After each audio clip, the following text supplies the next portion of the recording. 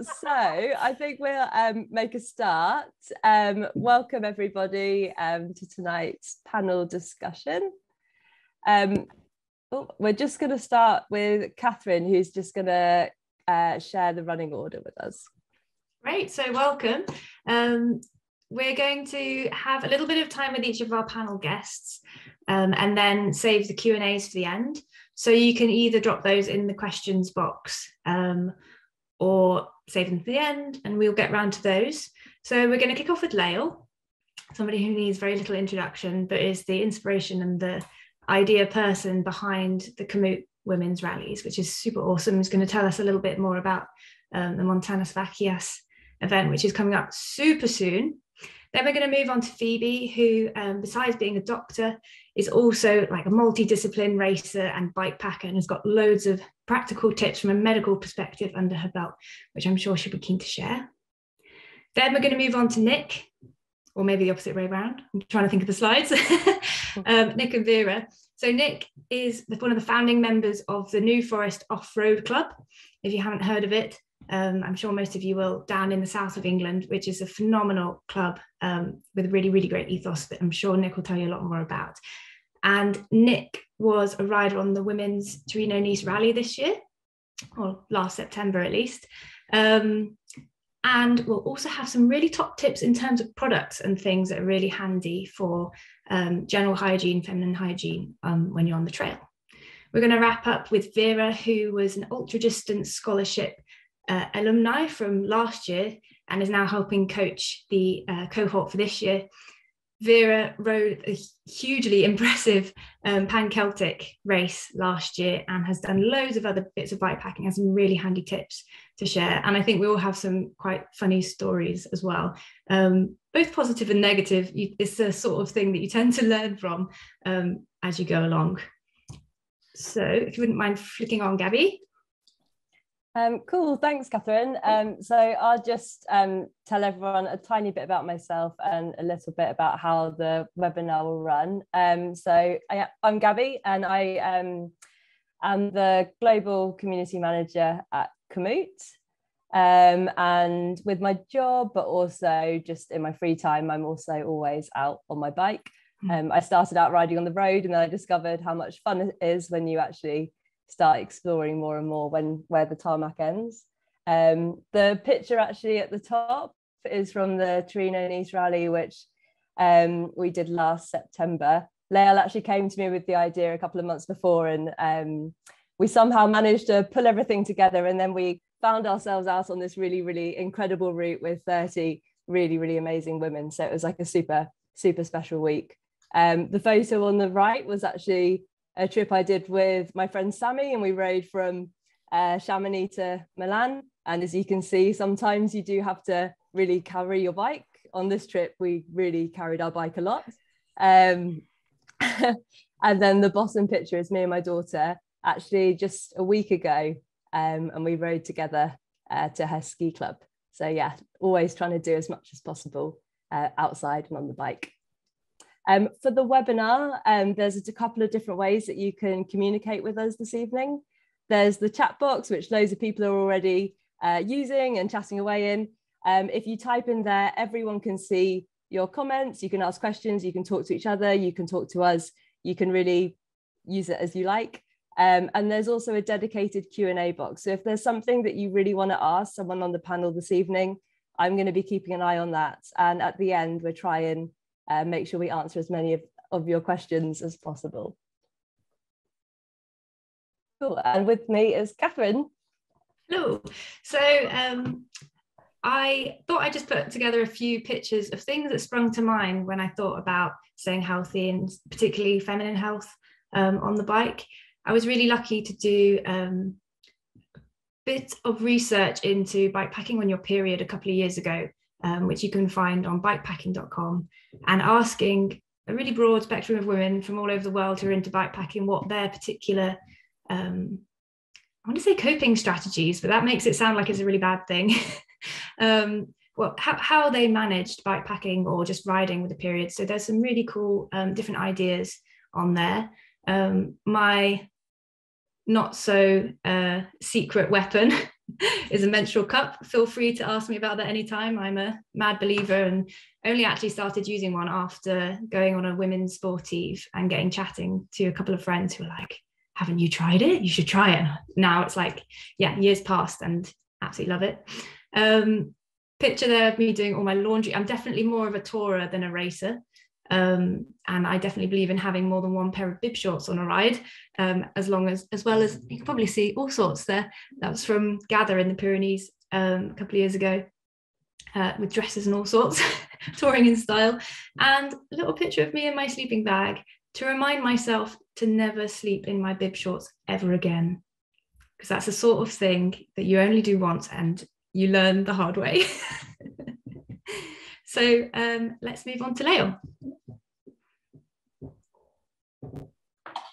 Yeah, super. I'm Lael Wilcox. I'm from Alaska and now living in Tucson, Arizona. I started bikepacking in 2008, started racing in 2015, and have been doing a combination since. And I love spending time on my bike in any capacity. And I love the combination of racing, touring, and then creating events for women and girls to get more people out on bikes, because that's really inspiring for me. I feel like with this kind of talk of management and health on the bike, there are so many different ways to approach this, but, take the ideas that work for you, go out and test them out, and then kind of keep evolving your system as you go. But the main thing is, don't be intimidated, because things will go wrong. There will be funny stories, and it won't be the end of the world. You'll just be like, next time I would do this, or I would bring that, or I wouldn't bring that. And that's all part of it. That's all part of learning. I really feel like once you've ridden for about a week, you know most of what you want. And then after that, it's just kind of tweaking the little things that help you along the way, and maybe changing that year to year too. Let's see, I'm super excited about these women's bikepacking challenges. As Gabby said, our first one was last September for the Torino-Nice Rally. This has been a dream of mine for a long time. I've done group starts on different routes like the Baja Divide, but it was always a mix of men and women. And I thought, how special would it be if it was all women? And how different would that be? Because the dynamic's different. Everybody's kind of vulnerable, but out there to be together and help one another. And I felt like that really came together in the Torino-Nice Rally. It was such a tight-knit community by the end. And in the beginning, I don't think I knew half the people. So really cool to see that unfold over 8 days. So this year, the first rally will be in Spain in a month. Oops. Super sorry for that. The first rally will be in Spain in a month from today. So it's April 29th to May 6th. We have 8 days to ride 680K through the mountains. I've never ridden this route, but it looks fantastic. There are loads of resources online for information, and it's going to be awesome. Second rally will be the Torino-Nice Rally again, and that starts September 9th. 8 days to finish that as well.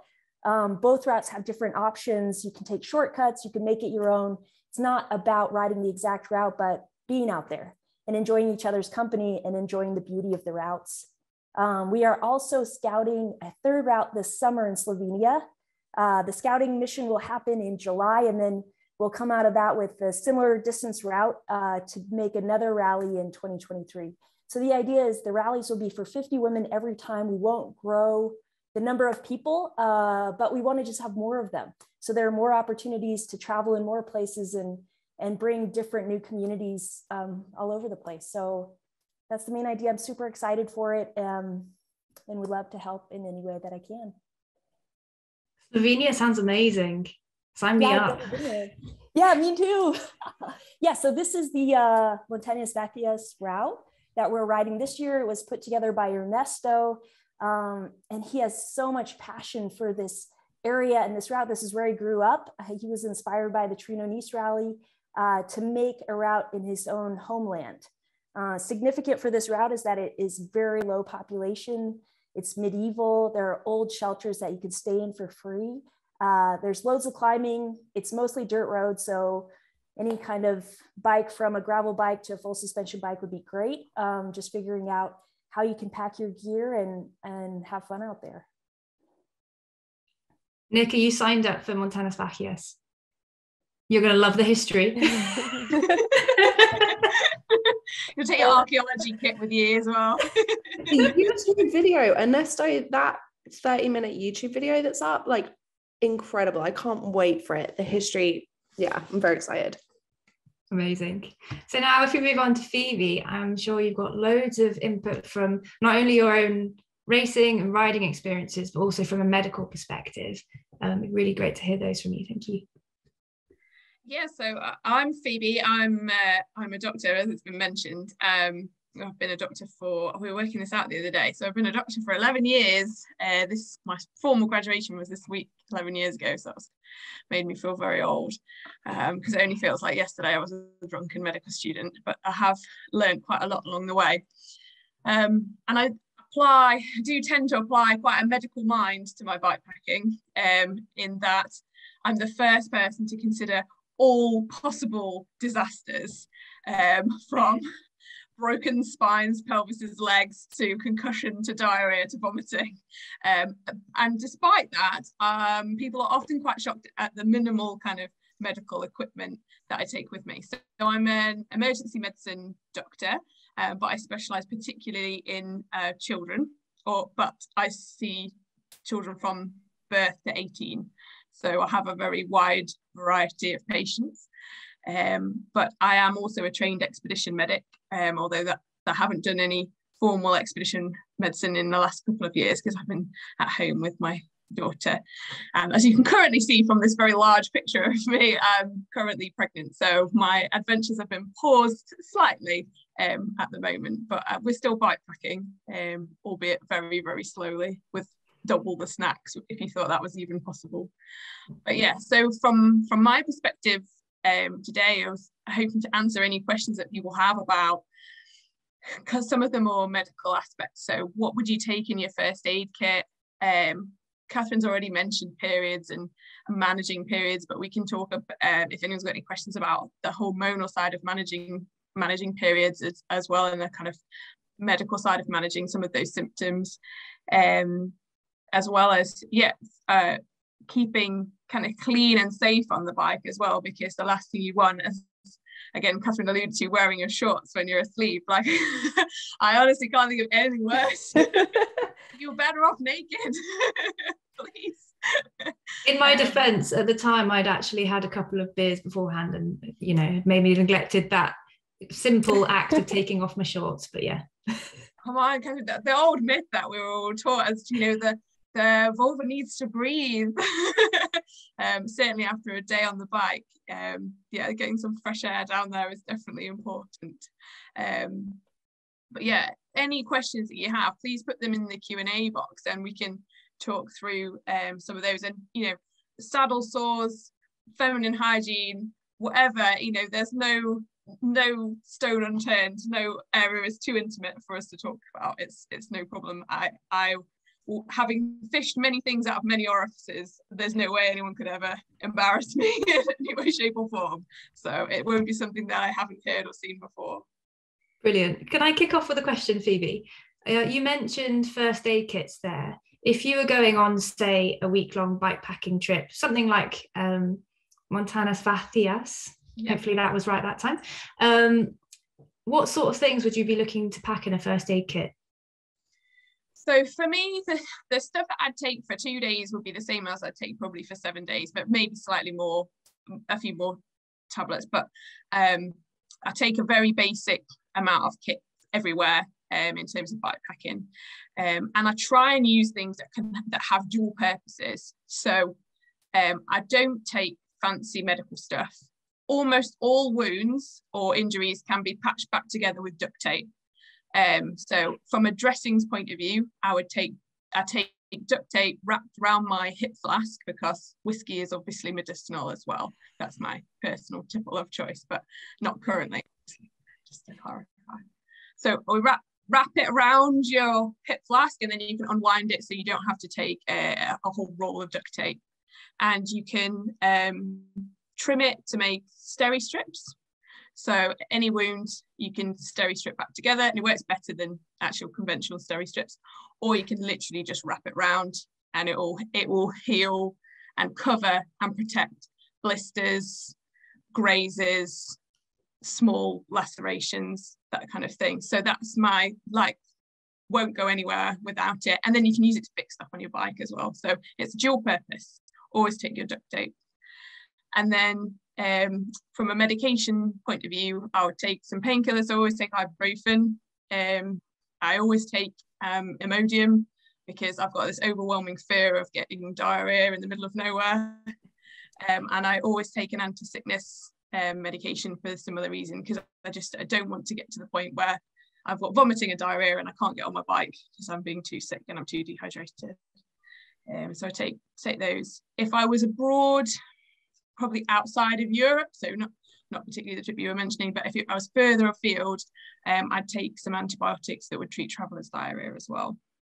But yeah, for the next rally, I would take painkillers, anti-diarrheal tablets, and anti-sickness. So even just a travel sickness tablet will do the trick.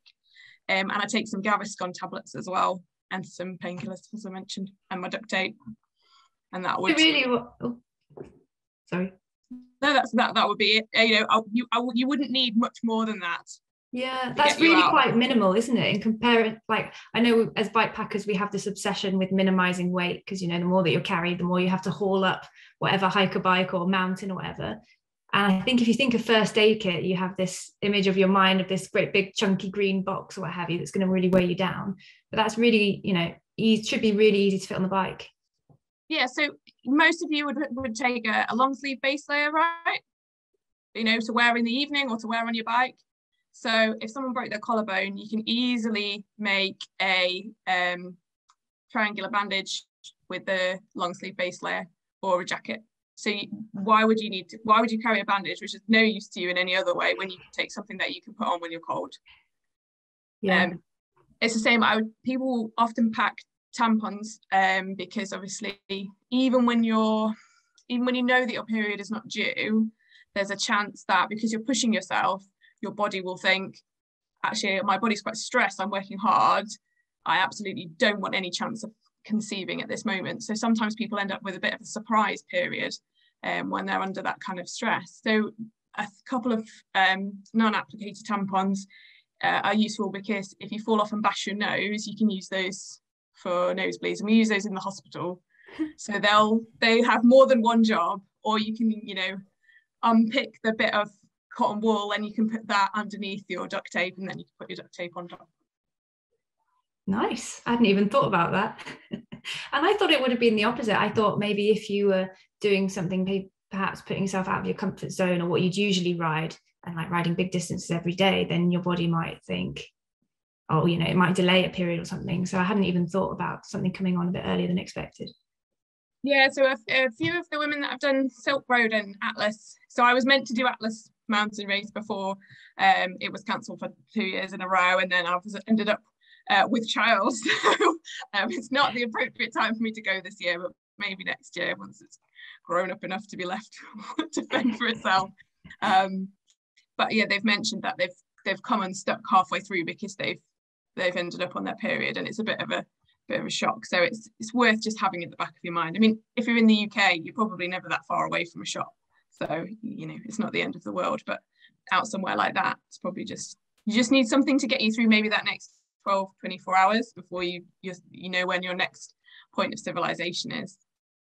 I think Jenny Tuff actually mentioned something about that on Atlas Mountain Race, and went on to win. So obviously it wasn't holding her back in any way. And I'm sure there'll be people listening who've perhaps read some of is it Stacey Sims's work on hormones throughout training, and is that something that you've looked into much and you've found has a big impact on your bike packing? Yeah, well, I train around my menstrual cycle, and that's really helped me in the last couple of years. So previously I used the implant as a contraception, so I had no periods at all, and that probably wasn't for me particularly healthy, because I couldn't work out when my body was struggling and when it wasn't, it's documented on my Instagram. I struggled to conceive and have children because I'd hammered my body and my hormones to the point of no return. So this particular baby is a bit of a surprise. But it's important. It's a really good marker of how healthy your body's feeling and how it's coping with stress. So I find it quite useful to have a period, and I use it with my training. So I know that a couple of days before I'm due on, I will take it easy and I'll just concentrate on some strength work, and I won't push myself too hard. And then as soon as my period comes, usually the second day, I can really hit the training much harder, and I'll get much better watts, and my numbers will be much better. So, and I know then that's helped me if my period's due when I'm racing, you know, something that I really want to do well in. I think it's a psychological. I'm like, oh no, I'll have a few extra like woman watts for that race. So it's amazing, isn't it? Because I think conventionally the vibe is that you're on your period, so you know you need a bit of extra chocolate, or you're not feeling great, or you've got cramps or a headache or something. But it's actually when you're at your strongest. So yeah, it might be inconvenient that you have to, you know, find a toilet every couple of hours or whatever. But you can really like turn that on its head in your own mind to play it out as a really good thing. And I think everyone's an individual, so everybody's experience of their hormones and periods will be different. And some people will find the first day they feel brilliant, and others, you know, I always feel a bit heavy and sluggish and slow, and like, you know, have cramps and feel a bit rubbish. But those next following days, you know, and some of that will be psychological as well. Now knowing my body is going to perform better, but it's understanding those nuances about your own body are really helpful for tracking your own health.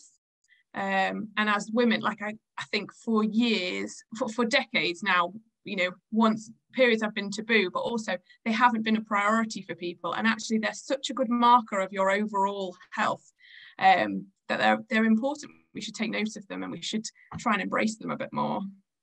Absolutely.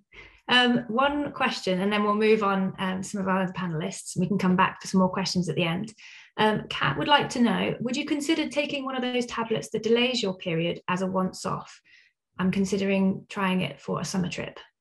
Yeah, so I think if you've got a trip that you're really looking forward to, and you know that it'd be absolutely rubbish if you were on your period, because it's just a faff and it's just an extra thing to worry about. There's no harm in it's northisterone that you take, and it's a type of progesterone. You take it 3 days before you're due on, and you take it 3 times a day, and it should, for most people, works very well. There are a couple of medical contradictions which are similar to the contradictions for the combined oral contraceptive pill, so it's worth just having a quick chat with your GP. But most GPs would do you could do an e-consult or a phone consultation and say, this is when I'm due on, can I have a prescription? And they'll fax it out, they'll send it out to you, no problem. Nice. I actually used one when I was 18, and I did my Duke of Edinburgh award, which is it was like a 4-day hike in the Atlas Mountains, and yeah, I didn't fancy being on my period in the middle of nowhere, and yeah, it had a great effect. So great, we will move on now. We can save any more questions that you might have either in the chat or the questions for Phoebe, and we'll come back at the end. We'll now move on to Nick of the New Forest Off-Road Club. Hey, so excited to be here. That was already, I've been taking notes. I need to sort out my first aid kit. I'm Nick. I am based in Dorset, Hampshire, and along with a group of people, we're part of a cycling community called the New Forest Off-Road Club. Are we doing the whole slides now, Gabby or Catherine, or are we just doing intros? Yeah, go for it. Perfect. So just this picture definitely brings back loads of anxiety for me. So I've got to caveat this by saying I do work for Lush, so a lot of the products I'm going to mention that are fantastic for staying fresh whilst you're bikepacking and are spill free also happen to be Lush products, but I'm here in a personal capacity. This picture was taken on my first overnighter bikepacking September 2020, and I vowed never again because I was so incredibly anxious and had the worst sleep of my life. And here I am now. You can't stop me doing an overnighter. I'm school night bivvying left and right. All of my holidays are now completely shaped around going camping on my bike. So it's been an absolute 180 for me. This was a beautiful spot actually in the New Forest. So the New Forest Off-Road Club, just to caveat, is a women and non-binary led cycling community based in the New Forest. and we are dedicated to increasing representation in the outdoors by providing gorgeous matriarchal experiences. If you don't know about us, check us out. We do have a Komoot account with rides in the New Forest, and that's our Instagram just there too. And yeah, some products that I take bikepacking. I've had a sneaky look at Vera's slide, and it's fantastic and covers a couple of products that I would have otherwise mentioned. So I'm gonna lead with what I think is a couple of absolute non-negotiables, and that is the powder shower. Now, this is what I took on the Women's Torino Nice Rally, and I feel like most people had a go. Gabby? I had a go, and yeah, I did feel fresher for sure. What did you do with it, or what did I make you do with it? I think I remember putting some, but also I think I put some on feet. I think we were all just queuing up with our armpits. I'm saying, Nick, freshen us. Yes, absolutely that. So it's basically, I work for Lush. I would recommend the Grinch because it smells like mint and rosemary, but essentially any powder that's antibacterial, and you can make your own. Go get yourself some cornstarch or whatever you want to do, and then just put some essential oils in it. But what's fantastic about it is that if you already don't smell great, it literally reverses you not smelling great, because the powder absorbs any wet, and then the antibacterial essential oils stop smell. So it's just 10 out of 10, and I use it everywhere. Under my arms, pants, shoes, everywhere.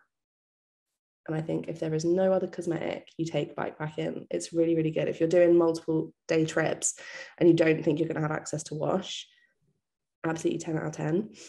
What I wanted to mention, the reason why I included this picture, yes, Tamara, I miss you. Bonjour, ça va?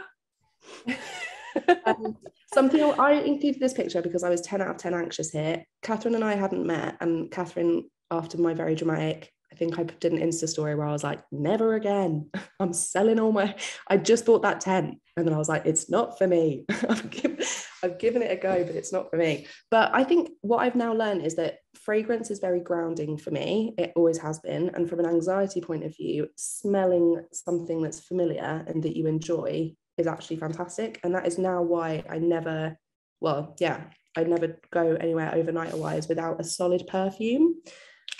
So again, this one is called Breath of God, and it has notes of pine and like citrus in it. It's absolutely incredible.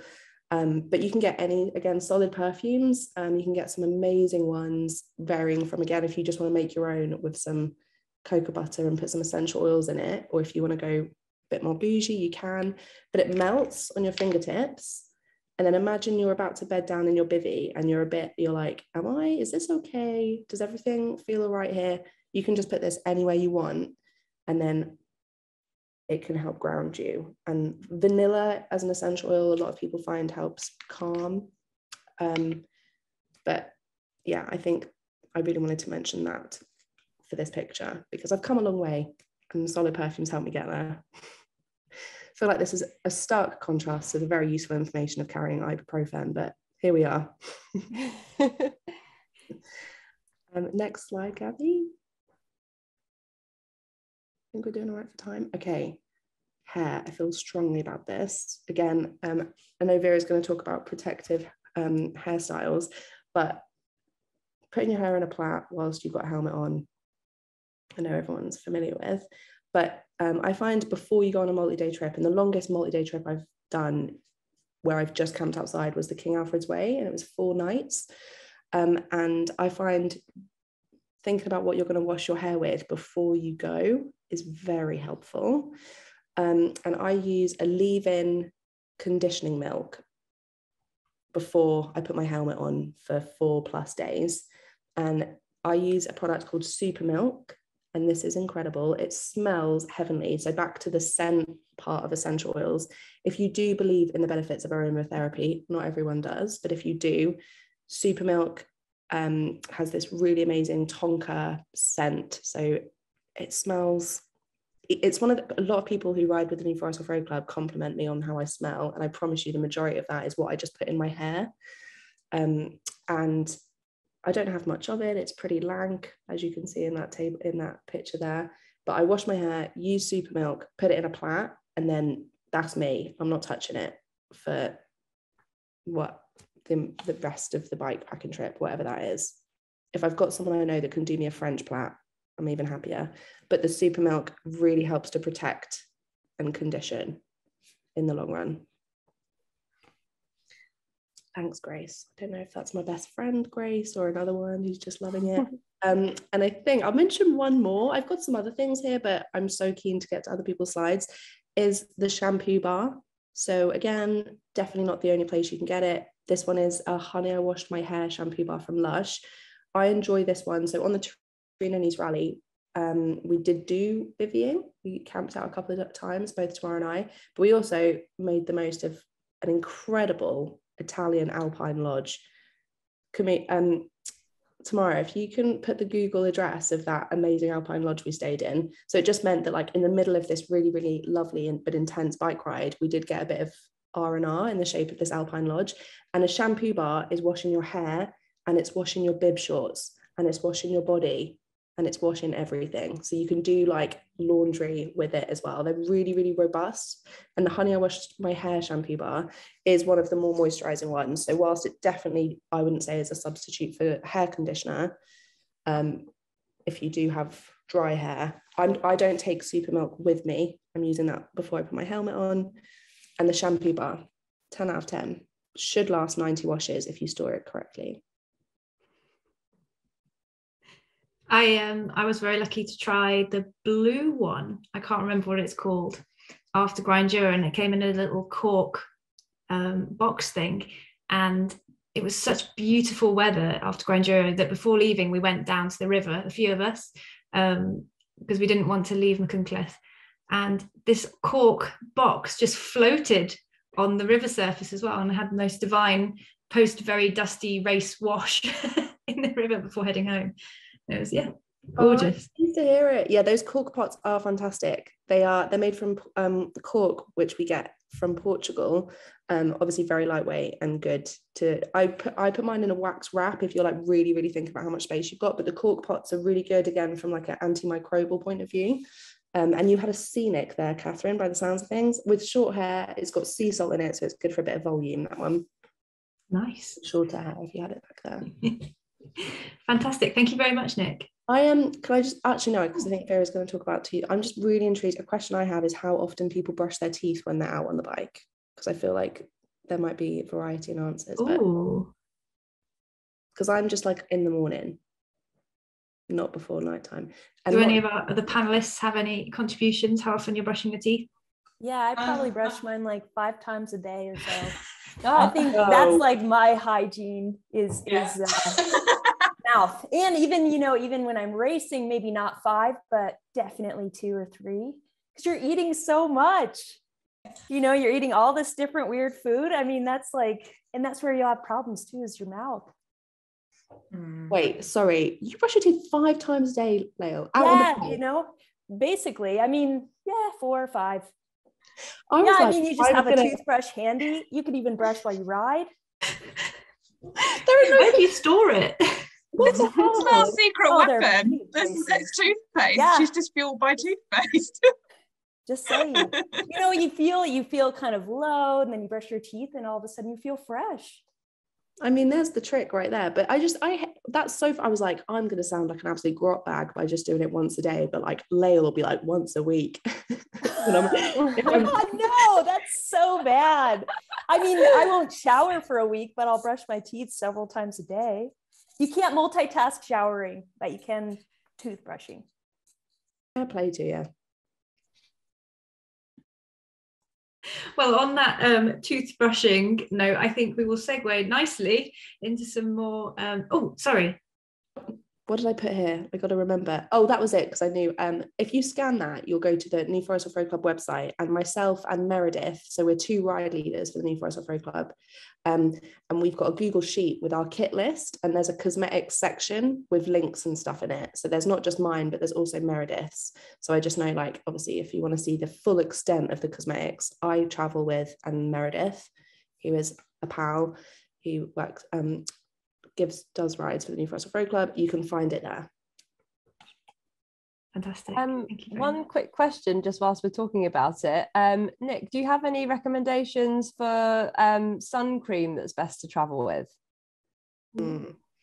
That is definitely an essential, and I would say like nothing less than SPF 30. I use Glossier's one. It's fantastic. It's really lightweight. It's more like a gel.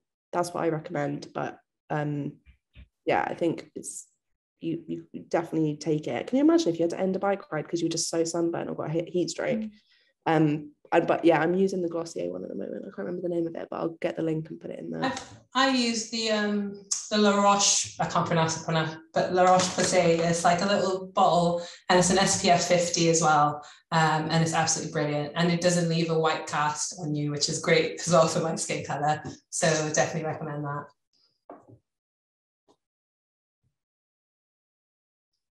Nice, fantastic. So we'll move on to Vera, who has lots of practical tips and some amazing slides. Over to you, Vera. Thank you. So yeah, my name is Vera. I'm based in Cardiff, and I describe myself as an adventure cyclist. I will say I'm relatively new to bikepacking, having done my first ever bikepacking trip almost exactly a year ago, so around Easter time of 2021. So I'll caveat that my experiences and lessons are from a beginner's perspective. So yeah, take it or leave it. In terms of cycling though, I got into cycling about 5 years ago through riding a tandem with my partner, who's now my husband. So that's the photo on the left. And that got me hooked on the adventure side of things. And then over time I thought, oh, I better get some independence and start pulling my own weight. So I got into road riding. So for a few years I was a bit on and off. And it wasn't really until early last year, 2021, that my cycling life really expanded. And that was when I won the ultra distance scholarship, which is the photo on the left. For those of you who may not have heard of this before, it was this amazing opportunity set up by a now very good friend of mine, Taylor Doyle. And it was basically to introduce a newbie to the world of ultra or endurance cycling. And it was targeted at people from Black, Asian, and minority ethnic backgrounds who are very underrepresented in those areas. So I won this scholarship, which came with free entry to this crazy race called the Pan-Celtic Race, which is a 2,000 kilometer road race. And I was also set up with a cycling performance coach, Alison Wood. And I also won a custom built bike, which was the thing that drew me to apply because everyone likes a free bike. And I used that to ride the event. The scholarship took me on this crazy journey from a leisure cyclist to competing in my first ultra in the space of about 6 months. So before this, I was riding about 50 kilometers a week on average. And in the space of 6 months, I was doing back-to-back days of over 200 kilometers a day. So quite a big shift. And the months leading up to this big challenge were an education in self-sufficiency. And I had quite a steep learning curve. So I had never so much as heard of a bivvy. I had never wild camped, and I had only ever stayed in a tent about once before in my life. So this is about a year ago that this is what we're talking about. So I had to learn quite a lot, and I had to learn how to look after my body on limited resources. And I also appreciated that poor hygiene can be the thing that can put an end to a trip, and you really don't want that. Minimizing weight. That you're carrying an ultra distance race or any bike packing is quite important. In ultra distance, it becomes a bit of an obsession, I think. So the photo on the bottom right just shows I was just pretend cutting my toothbrush down to reduce weight. Don't do that. Just carry a full length toothbrush. You'll brush your teeth better. But everyone took me seriously and thought I'd like cut my toothbrush to that size. But yeah, so if you move on to the next slide, please, Catherine. In terms of staying fresh while bikepacking, as I said earlier, I still consider myself a relative beginner to it, but there are a few things I've found which have worked for me during my sort of dive into the deep end of bikepacking and ultra, and they've also found that they've worked quite well in the more fun, leisurely bikepacking trips I've done since my race as well. So I'll just do a quick head to toe. The little engineer lady in the middle is my avatar, I call her, because I'm an engineer, and I found this lovely little doll, and I was like, this looks like me, I'll take it everywhere. So I take it to site and everything. But anyway, from head, the photos on the left, this is me like enjoying my fro. And when you put a helmet on it, it's all a mess and you get proper helmet hair. So someone with sort of Afro textured 4C hair, I've got to pre-plan and think carefully about what state my hair needs to be in during a bikepacking to avoid ending up in a situation where the only choice I've got when I get back home is a complete buzz cut. If that's what you like, that's fine. But I kind of, to avoid getting that sort of matted hair, I've got to put my hair in a protective style.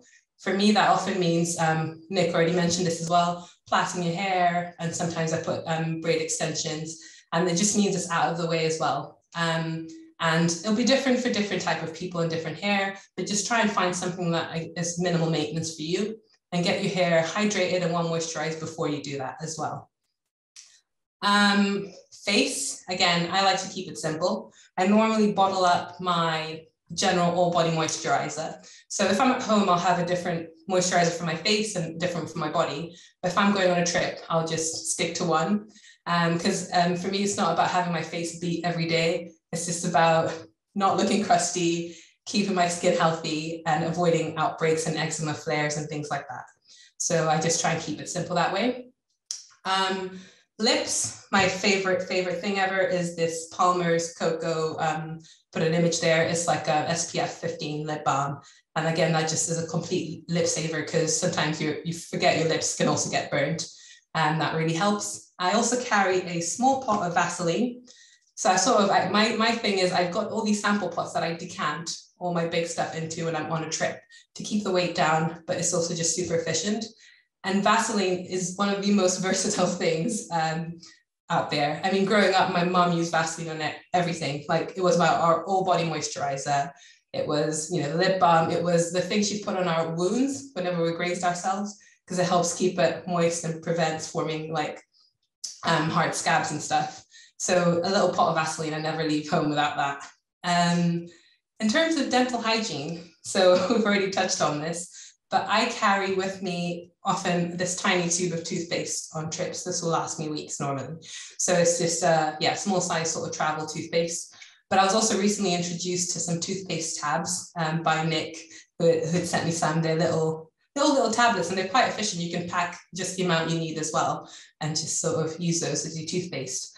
And they're a great way of saving space. For me, I brush about twice a day. I'm going to try brushing more, because one of the things I have had issues with when I was doing the race is these mouth ulcers, because I was eating all these sweets and all these things, and my mouth just attacked me, and then I couldn't eat anything else. So I resorted to having a tub of ice cream in my handlebar bag, as you can see on the photo on the right, and that was very soothing. So at least something good came out of it. But yeah, I definitely brush more frequently as well. And nether regions, the lady bits. I tend to pack some biodegradable or non-plastic wet wipes for those trips where I know, I might not get a shower in a few days. And I don't often take a whole pack. I'll just actually take the amount I need into the Ziploc bag to keep the moisture, and I'll carry that. And at the end of the day, wipe down, gets rid of the chamois cream if you've used some, the sweat and all of that, and just gets the area clean. And depending on whether I've had any sort of chafing issues, I also carry a little pot of pseudo cream, which I can apply at night. But if that's not an issue, I just let it breathe. Like Phoebe said, just like air it out and just let your bits recover. So that's what I often do. But pseudo cream, chamois cream in little pots, really handy to have as well. I also carry an extra pair of padded shorts. On any trip, I'd normally have the one I'm wearing and an extra pair. And I aim to wash them each day, or at the end of the day, or the next morning, or wherever I can find water. The one that I used the day before, I'll give that a wash. And sometimes I'll dangle it. So I'll just air my clean laundry to the world on my handlebars, let it dry as I'm cycling. But I find having an extra pair of bibs really just helps keep that part of the body sort of nice and healthy. And the last one really is feet. I just try and keep them dry. I haven't had any sort of trench foot or anything like that, any issues with that. But that's because I avoid puddles and splashing it through stuff a lot of the time. But yeah, at the end of the day, just get your feet dry. I know I've heard things like talcum powder can help with things like that. But just making sure you go to bed with dry feet and pack a spare sort of woolly socks and that sort of thing. Merino socks are a godsend for me. Really helps. So that's sort of a snapshot of my hygiene checklist on races and bikepacking trips. Thanks. Fantastic. Thank you very much, Vera. I especially liked a few of the things that you said there, resonated with me personally. I'm sure a lot of other people will. SPF lip balm, because it's like not only the sun, but I think like the wind, if you're out all day, it's the first thing that always goes. I get these like chapped, nasty lips. Yeah, that was a really, really good one. And again, coming back to toothbrushing, it's something, I'm not an ultra racer myself, but I've heard about people brushing their teeth to wake themselves up at night. So when I go to bed, I'm one of these weird people that always gets a little bit hyper after brushing my teeth. Apparently it's a thing. But certain like ultra riders, racers do it to help them stay up during the night. So I wonder if there's something in that. But yeah, tooth tabs, definitely a good idea for multi-day trips where you don't want to take a huge, bulky, great big toothpaste. And Nick commenting about her electric toothbrush. We had this hilarious camp in an olive grove on the Torino-Nice rally. Gabby, Nick, Tamara, Charles and I think that was everyone. And yeah, this whirring sound from Nick's Vivi as she gets out her full electric toothbrush. And there's me with my tiny little cut down one trying to get all my marginal gains. But just as that's the thing, like I'll carry the electric toothbrush because I don't feel like I've brushed my teeth if I don't use it, but I'm only doing it once a day. So it's like, there's no logic. Oh. But the one time I brush them, it needs to be with an electric toothbrush. Fantastic. Well, thank you very much, everyone. We'll now head over to our Q&A. So we've got loads of questions in there already, and feel free to drop in any more. I know we've got a few in the chat as well. So here's an open question to everyone. How many days would you wear bibs on long trips? Would you rinse every day or truly wash every couple of days? Phoebe, would you like to kick us off? I think you're on mute. Yeah, sure. Let me have a quick look. How many years have we been using Zoom now, and I still rubbish it. About some of the questions that you can see. So I noticed that someone is asking about follicular cysts and hard lumps and things in terms of chamois cream and kind of hygiene kind of down below and chafing. And I'm not a massive advocate for kind of commercial chamois cream. Everyone has probably one that they particularly enjoy, but from my perspective as a medic and the tried and tested various different products, is that there's just a normal emollient ointment called double base cream or double base gel, which is better actually.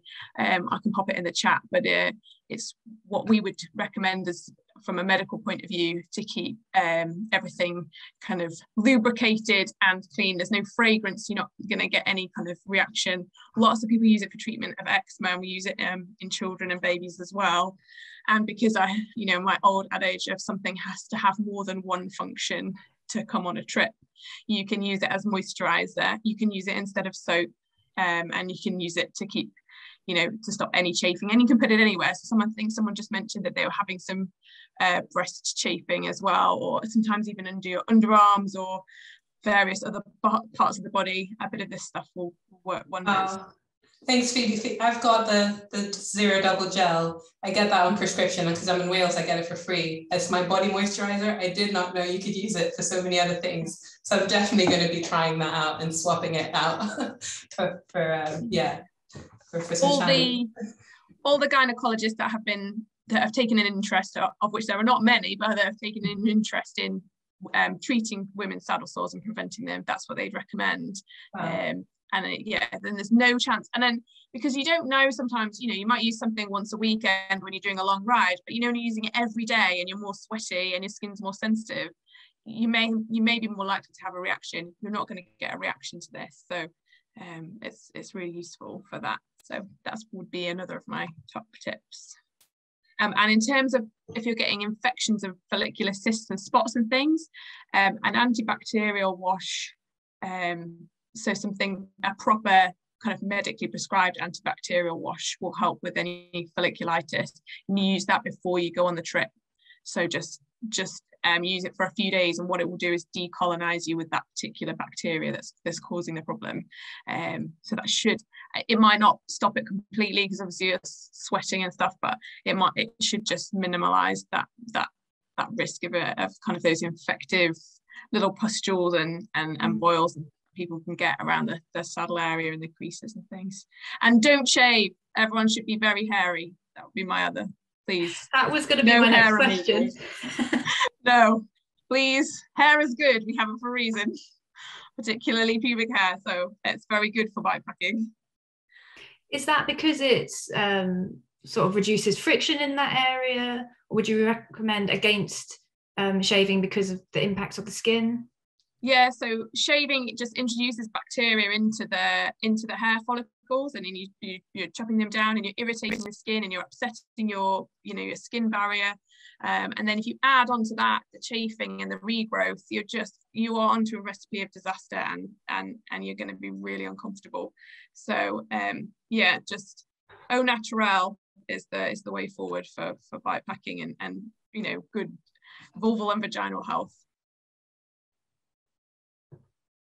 Thank you very much. I've got a question here from Joanna. I'd love to know how people deal with not sleeping well on trips. Sometimes even when I'm completely exhausted, I do not sleep well in a tent or a bivvy. Would love any ideas. Well, I think Nick's already given us an idea with the sort of scent grounding. Anybody else got anything that springs to mind?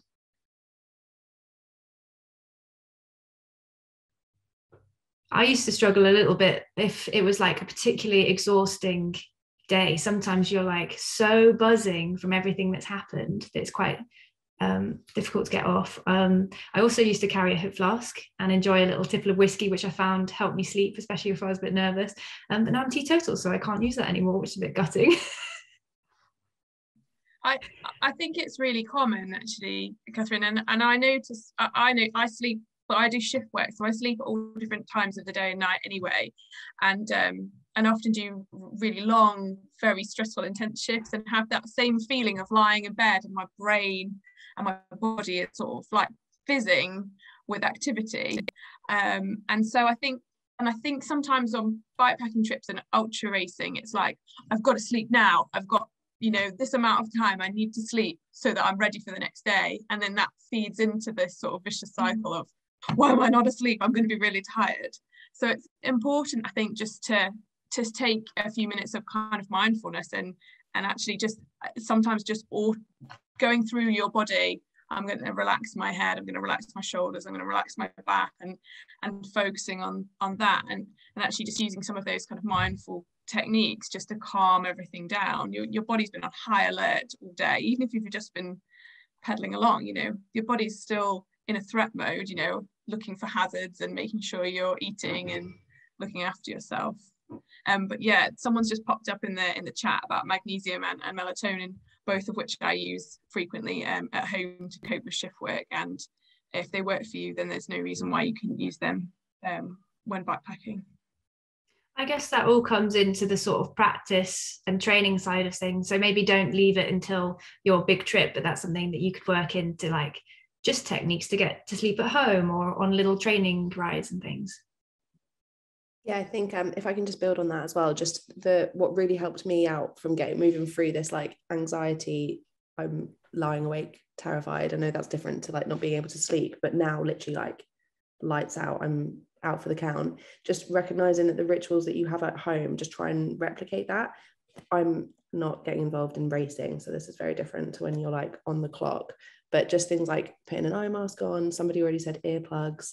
If you have a hot drink before you go to bed, even if it's a hassle to get the stove out, doing it, taking makeup, or like washing the face, are things that I would do at home, and that I guess mentally makes me know that I'm about to get to sleep. So I can't stress that enough. Obviously not in a race environment, but if you're just trying to look to have a nice bivvy, I recommend. Nice. I'm definitely hooked on sleepy tea at the moment. And I think it is as much the routine and the ritual of it as it is actually what's in the tea. So yeah, I'd agree with that. Another medically focused question, probably for you, Phoebe. Would you take saline or just use water from your bottle for clearing things? I assume that means like grazes and cuts. Yeah, no, I just use water. And bottles are great for rinsing stuff out. So they're great for washing your eyes out. If you've got like a bit of pressure, they're great for washing cuts out. But it's just whatever your drinking water will be absolutely fine. I certainly would not be carrying any saline or eye washes or anything like that. It's just extra weight, extra hassle, and the chances of you needing to use it are minimal. You can give it a good scrub, it'll be fine. Put a bit of Vaseline on it, like Vera said, just as a barrier, and then stick something over it, or even just leave it to the air. You know, if it's grazes on your legs and knees and elbows, just leave them to the air to dry. It'll be fine. Nice. Your body's got a good immune system, hopefully. Another question, what's on Lael's packing list? Perhaps not your entire packing list, because I'm sure that'd be quite long. Actually, for the rallies, I pack more than I take on most trips because I'm riding with Rue, and I just want to enjoy all of it. So definitely bringing a full tent, comfortable sleeping pads. We have a 2-person sleeping bag, which is great because you have twice the heat. And what else? You know, it's, I mean, I wear the same clothing for the whole trip. I always bring a down jacket because that's just warm insulating layer, great for sleeping in as well. I actually cut the chamois out of all of my shorts, which helps a lot with hygiene because you can just rinse the shorts out and they're fine. May take a little time to get used to that, but if you have problems, it's worth a try. I have other friends that's worked for too. Rue tried it out. She doesn't like it, so she's back to a chamois. But, you know, there are different ways to go about that. What else? You know, basic things to fix my bike. And really, it's not much. It's like chain lube, zip ties, pair of brake pads, all the stuff you can fit in like a tiny little bag. Sunscreen chapstick, and yeah, that's probably about it. The lighter you can keep it, the easier the climbs will be, the easier it'll be to pack in the morning. And, you know, maybe just a little tiny talk about packing. I put all the sleep stuff up front, all the heavy stuff. The lower you can get it to the ground and to the frame, the better. Clothing in the back. But yeah, that's something we'll be talking about tomorrow a bit as well. I was actually sick for almost the entire Torino Nice rally.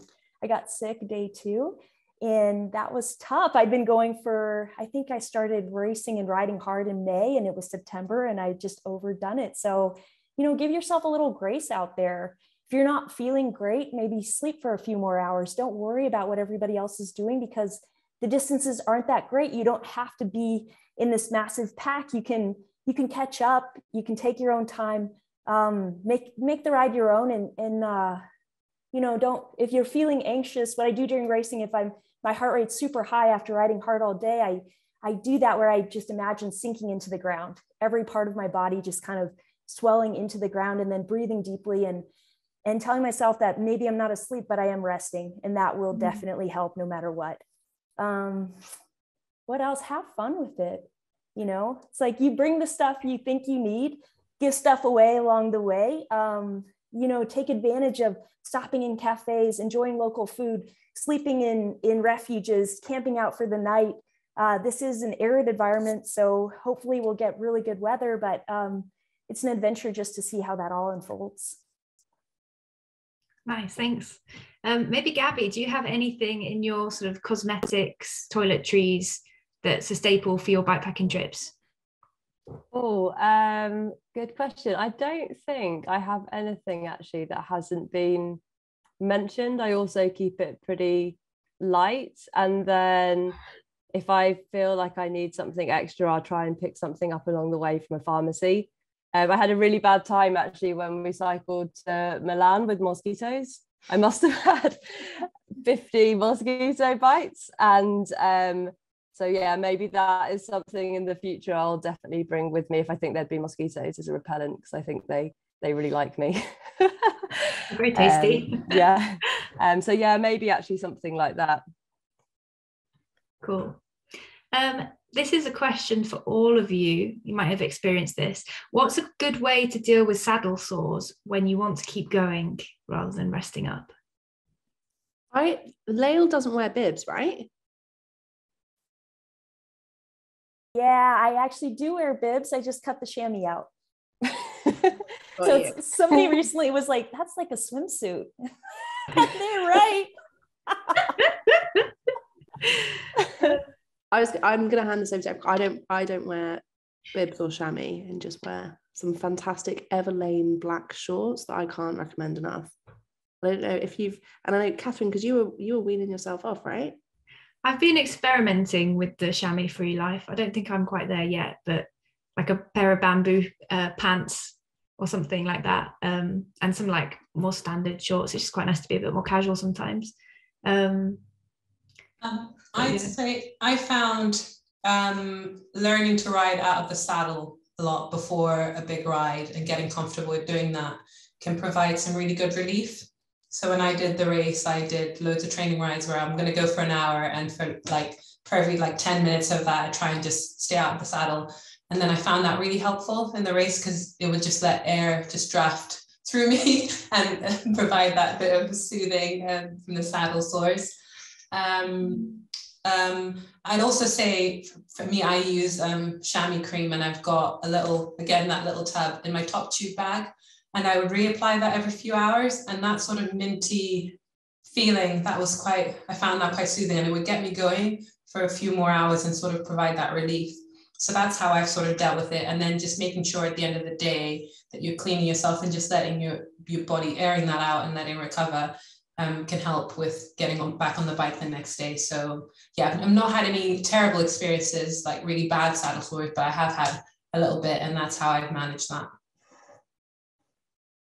Yeah, I'd agree with that. So I'm firmly in the chamois camp, I'm afraid, but I wear, for long distances, I wear 7 mesh shorts, which have got they're specially designed so there's no seams around, because one of the things that used to rub me was the seam around the back of the chamois, which not necessarily a saddle sore, but kind of on the cheek of your arse. And that used to drive me mad. So the 7 mesh ones have got no seam. So I particularly like those, and they're pull to pee.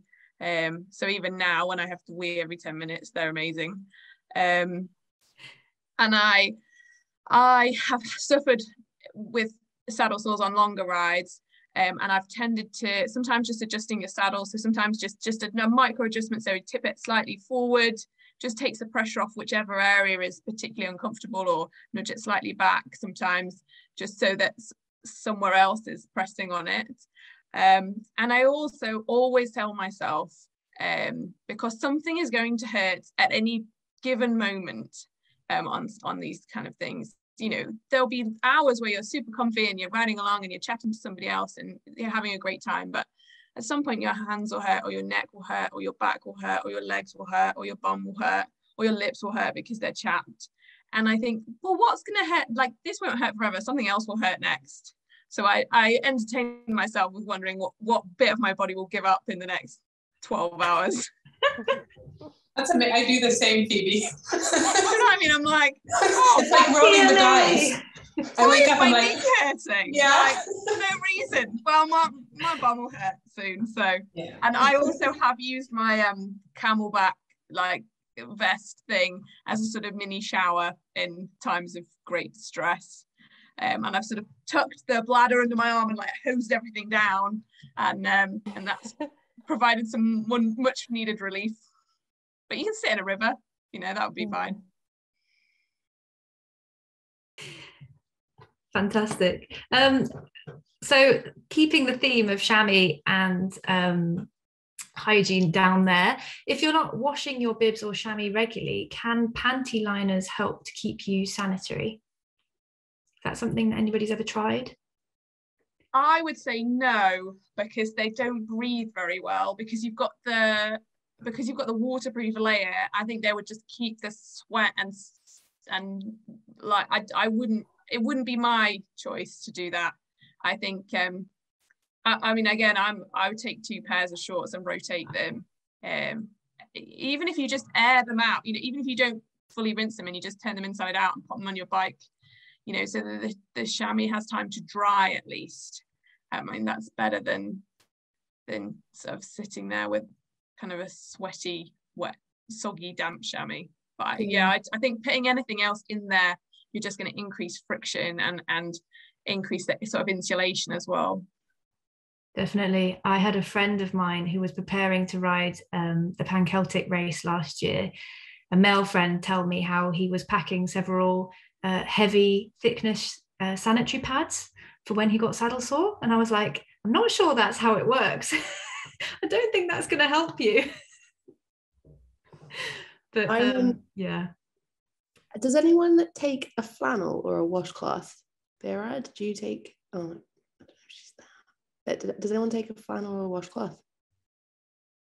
I haven't. I've often relied on, if I'm not getting a shower, on the wipes, and then if I get accommodation, I just sort of hand wash or that sort of thing. I tend to splash and drip dry. How about you, Nick? Well, because again, I'm not storing my toothbrush down. That's all I'm saying. Me neither. You don't have to with an electric toothbrush, you just take the bit off the end. But I take two flannels, one for the face, one for the vajay. And that way I feel like it's fresh everywhere.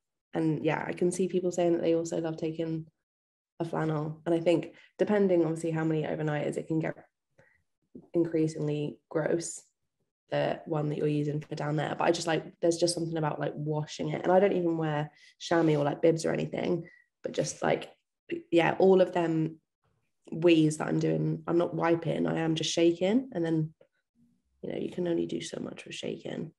So I would just say the 2 flannels I would also recommend.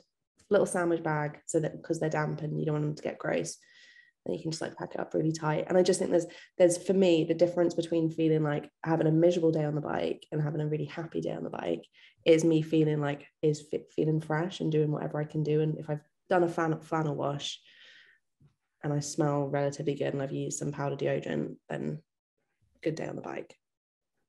I would add I know someone also asked a question about drip drying and that sort of thing. I don't, because I've done that and I found that it made things not very happy there over the course of a day. So I literally, the pocket tissues you get. I'm a bit economical, so I open one out and I tear it in half and I'll do a bit of a dab. And I'll have a sort of waste bag on my bike somewhere where I can put those tissues and I'll find somewhere to dispose of them when I can. But I do find a dab just avoids that urine getting on my chamois and then smells developing and just odors and that sort of thing. Because and I just find it hard to drip dry enough, even if I'm jumping up and down and shaking around to to get that back dry. Amazing. While we're on the subject of relieving ourselves, I think somebody had mentioned how do you relieve yourself during a bikepacking trip? Do you all carry a little shovel? I'd be really interested to hear what people's different approaches are for this. Leo, would you like to kick us off? Sure. I don't carry a shovel. I guess you could use a little tent stake. That would work well. I never really did that. I never thought of it. Usually just kicking or using the rock, but you really should dig a hole that's 6 inches. So maybe the size of your hand deep, and then bury it. Or you're staying at a refuge and you don't have to do that. Especially the routes that are more traveled. It's think about how many people are actually living out there. Respect the land, do your best. I don't dig a hole when I pee. I just pee on the side of the road. And then, hopefully you're not scaring the locals. I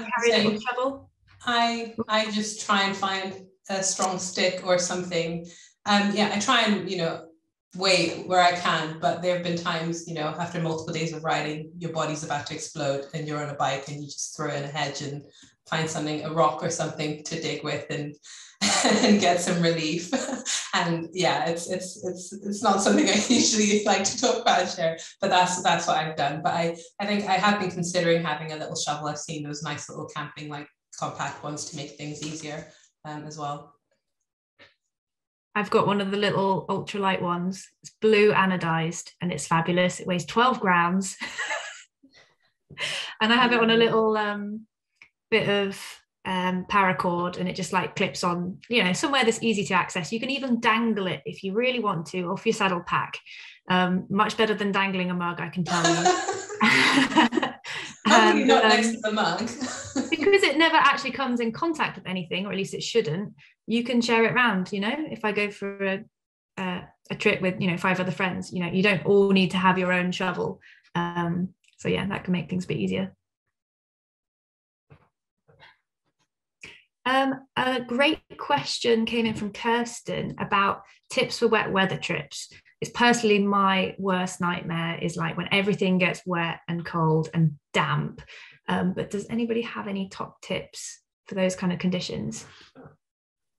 So I've done a few really hideous trips in Scotland where everything is wet, and I always take 2 sets of kit. So even though with my pack, the rest of my packing is relatively light, I don't scrimp on clothing. So because I don't like being cold, so I always take two sets of kit, and I have a dry set and a wet set. So, and also because it's really easy to get hypothermia, even in the UK, you know, especially in the UK, especially if you're up high, and if you look at blogs and things that people have written about longer distance trips, quite a few people have come unstuck because they've just got so cold and wet that they can't get warm again. So I always make sure I've got a dry pair of short socks, base layer, and I always take a down jacket. Like Lyle says, I take a big down jacket, and everyone always laughs, but it packs down quite small, and I use it as a pillow, or I use it to keep warm. And I also use it in my emergency medicine mind, that if we got stuck somewhere and I had to tend to someone, you know, I could keep them warm with it. Because again, if you're seriously injured and you get cold, then you're on a road to nowhere, unfortunately.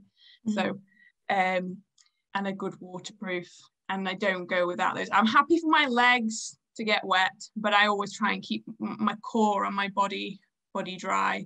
And I would put the wet kit on in the morning. You know, I'd put damp stuff, you know, wet stuff back on, wet shoes, wet socks if needs be, as long as I was then going to keep moving.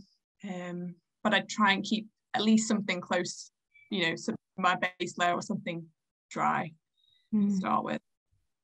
Gabby has a phenomenal way of tackling the wet weather on the Torino Nice rally. Just ask in a bar for a bin bag. It was particularly stylish. Meanwhile, while Gabby and friends were up the Col d'Isoard, I think, Nick and I were in a bar in Briançon stuffing up. Well, Nick was stuffing her face with rotisserie chicken, you know, keeping dry and shedding ourselves of all of our wet layers. And someone went for a sauna. Oh yeah, that was us as well. We decided we'd check into a hotel because it was so stormy, and we all had a little swim and went in the sauna. And then of course in the afternoon, beautiful sunshine, and it was hard to resist getting back on the road, even though we paid for a hotel room. But such is the way of things. But newspaper's also really good if it's cold and you can find some, and you can just shove it down your jersey, and just anything, I think, just to give you that extra like layer of protection. Yeah, space blanket. Oh, Lorenza has actually made a good recommendation. See if there's any gym nearby with a sauna, which might be more common in the Nordics, and you can not only enjoy the sauna, but dry your clothes in there and get warm. Sounds like a Nordic bikepacking trip coming on. I think the other thing I would add is that I pack everything into dryer bags and then into my bikepacking bags. So lots of people will just pack straight into their bikepacking bags, and I've tried and tested a number of different brands, and regardless of how waterproof they tell you they are, they're not.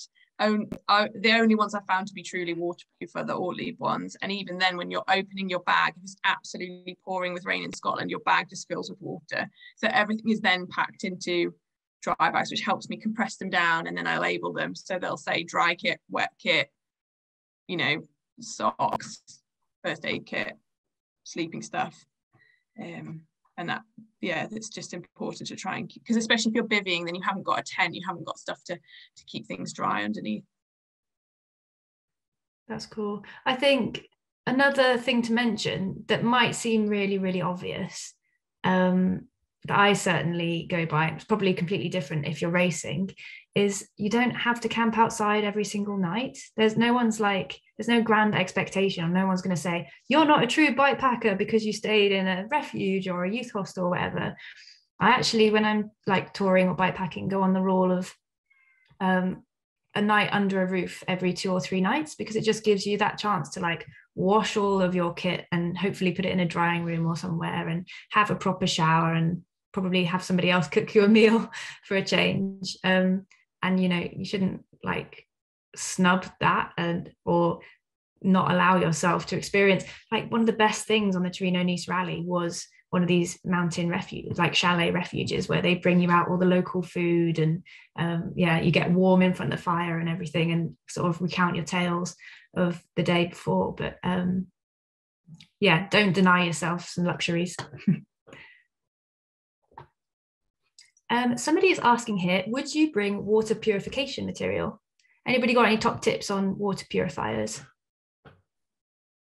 So when I did Scott Duro, we always take, because the middle 100 miles, there's nowhere to get food or water. So yeah, we took water purification tablets this year and 2 years ago, and it was quite warm. So we used them. We just got water from various streams and put the tablets in. It tastes slightly funny, but when you're thirsty, it's fine. And I put a bit of like energy drink in there as well, so you don't really notice. I have used the filter as well, but it takes quite a long time to squeeze it through, and I have no patience anyway. So I was like, it's not dual purpose. No, it wasn't dual purpose. It fell off the back of the bike, so some poor person hopefully has picked it up and is enjoying the filter, and it was like cable tied on and it disappeared, so we gave up with that. But yeah, I always take a few water purification tablets, because then they're tiny as well, and they'll pack in your bag. Yeah, I recently got one of those water filters. It's called the Katherine filter, as a Christmas gift, and I just tried that out a couple of weeks ago on a bothy trip, and that worked quite well, and it's quite quick to push the water through. So I just got some water from a stream, and it's really easy to squeeze through, and it packs down really small as well, so you can fill in your actual water bottles and then put it away. And then I also top that up with some chlorine tablets as well, just to make sure that gets everything, including the crypto from the sheep and all that sort of stuff. So yeah, but most if I can get water from a reputable source, I'd prefer that, but it's always nice to have that backup on sort of long trips through remote areas. How about you, Lael? What's your usual water tactic? Do you just wing it? Yeah, I just drink it. Strong stomach. I just drink it, and I've been doing that since 2015. I was riding from Alaska down through Canada to the start of the Tour Divide, and I had one of those UV filters where it's like it lights up a different color when it's supposed to be pure. And then I thought, I don't think this is actually doing anything, so I shipped it home, and then since then I've just drank the water. But some of it doesn't taste great, but I'm just grateful to have water, and it's also part of, I don't know, there is something kind of empowering about doing that, that you're finding water from different sources and that this is natural. And of course, you just have to kind of trust your level of confidence of where you're getting the water from. Mostly in Europe, though, there are fountains everywhere, so it's not really a big deal there. Yeah, I think that as someone who's worked in water quite a lot and water treatment, yeah, it's really about where you are. So if it's super remote and you don't see animals around, like sheep and that sort of thing, then maybe there's a bit more confidence. But just in the UK, most places I've gone, there's sheep everywhere, and you don't want to get crypto. So it's really about where you are, and as Lael said, just trust, knowing that and trusting that. And also, if you're using a European water fountain, make sure you look where the water's actually going, because I used one in Sospel in front of everyone when we were having lunch, and filled my bottle and then walked around the corner and saw that there was like a first platform that it was coming off that was full of God knows what. So yeah, probably shouldn't have drunk that. The last thing you want to do is get ill on your trip. So yeah, be sensible, I guess. Oh, this is a good one. Not directly hygiene related, but I think worth answering. Any major bike packing tips for mega small frames? I'm still struggling to come up with where to put everything. I would consider using a rack and panniers, actually. I'm not small, so I ride a 54 centimeter frame, but my friends who are small, you can't, it's hard to get enough clearance between the saddle and the wheel for big seat packs, and I think it changes the dynamic and the handling of the smaller bike more in some ways. And I'm a huge, I was touring before it was called bikepacking with my panniers, and when it was not very cool, and maybe people still think that about panniers, but I think they're great. And it's great because you can strap stuff to the top. So when I take the children, we always take panniers, because I can get more in, and people's jackets and stuff you can put on the top and you can whip them out. But yeah, so I'd just always go for a rack and panniers. Yeah, I went back to rack and panniers for the first time last year, and it was amazing. You could just shove everything in. It's like this huge void. And then, of course, I took far too much, and it was really difficult. But yeah, it's great because you can open them up and you can see all the way in. And so when you've got a 5-year-old going, I want my bear at 4 o'clock in the afternoon, you're like, oh, it's here. Shush now. It's ideal. Fantastic. So I'm aware that we're nearly out of time.